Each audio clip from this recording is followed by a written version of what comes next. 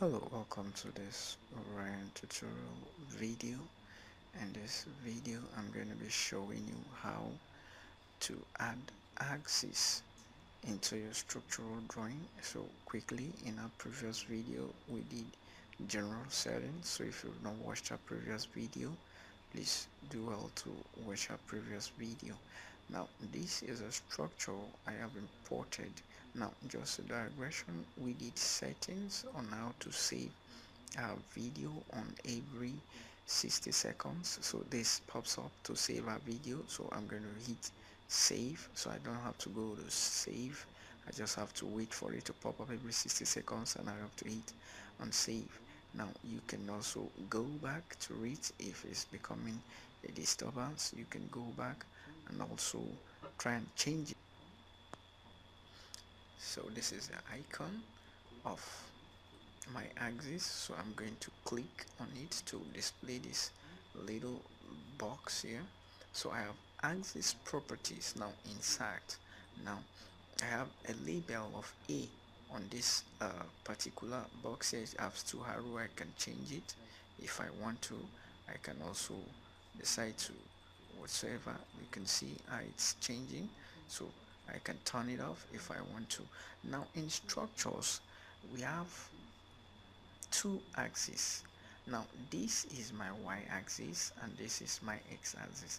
Now my y-axis is how my y-axis have digits on it.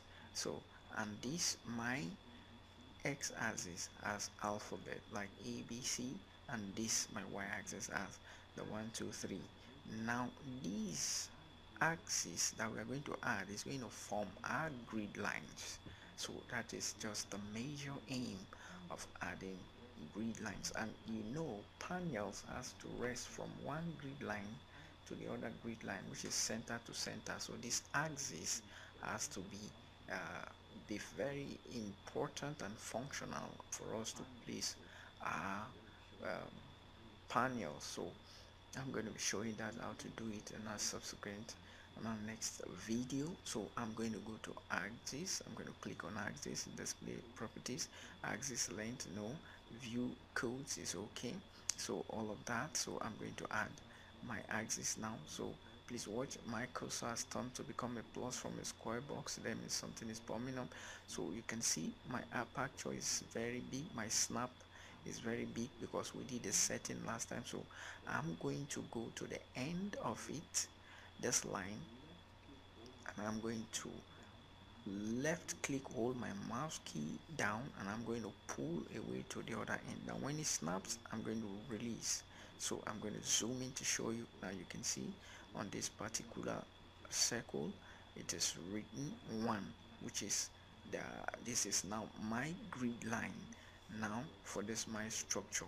Now this circle is referred to as the balloon.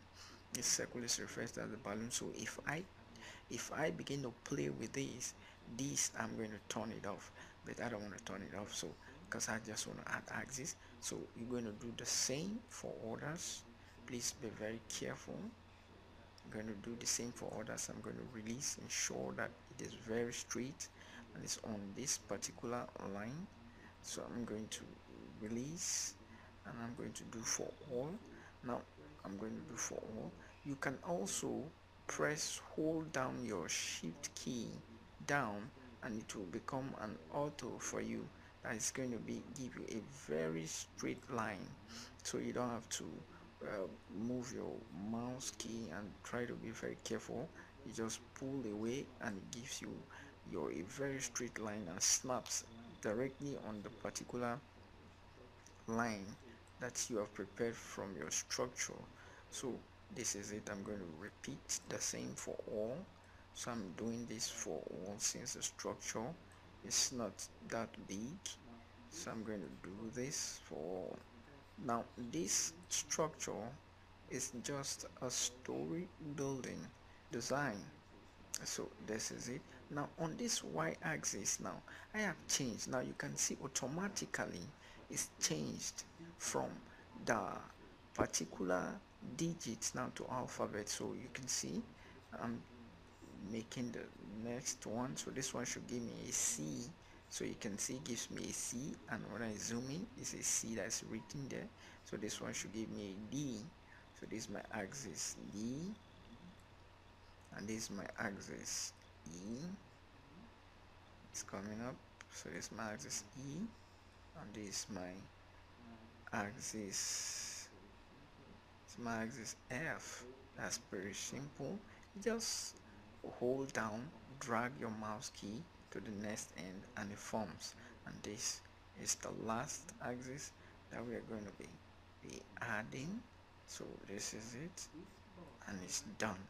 So this box here, right here, I can decide to just click on this X box and it goes off, so you can see. So now I have to go and click on save, because I have turned off my automatic save. So now I can recall that if I have anything to edit. Now these are the axes here. So if I select any of them, you can see I selected one. Let's zoom in to confirm. So I zoom in, you can see it's 1. So if I select 10, you can see it goes over to 10. So if I select all, if I select all, if I select more than one, holding my control key down,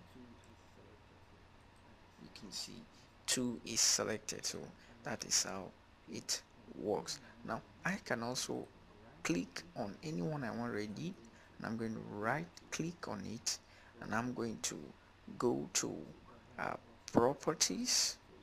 You can see that dialog box comes up back, so you can do whatever you want. Then you just click on update, so it goes up. So I can also right click again, said I want to extend or stretch.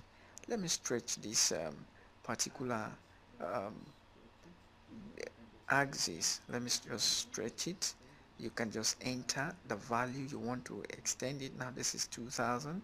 I can say okay, I want to extend it to 2500 to 500. So I will now say okay. If you want to apply to selected or all, you can say okay. Just say okay. You can see axis is going to be stretched by 2500. You can see it has moved back a little bit. It has moved back to, it has moved a little bit and stretched above the orders. So let me make it obvious so that you can see it. So I'm going to stretch to member axis, so I'm going to stretch it. So it's 2000, so I'm going to make this 3000. So I'm going to make it 3000. So apply, let me just apply to only that. Consider this very well for shrink only. Let me say shrink only. So you can see it has moved a little bit again. So this is how to play. You can also just go ahead. You can see this is not the same as the other axis. Now it has moved. So you can also just make some little changes. You can just right click, go to rotate axis, extend axis. Now let me extend this axis. So I want to extend this axis. Let me just extend this axis. You can see I'm going to right click on that particular red grip that is hot, so I'm going to pull away. You can see it's extended. So that's how to extend the axis if you want to. Let me just extend this again for you to see it. So I'm going to right click on it. Now I'm going to highlight it very well. Please note the procedure. I'm going to left click on it to highlight, then right click to make my command. So I'm going to extend. Now I'm going to come to this grip that is here. I'm going to left click and hold my mouse key down, and I'm going to pull away from it. You can see I'm going to pull away from it, pull away, then I'm going to release my mouse. Now it becomes long. So that's it guys for everything.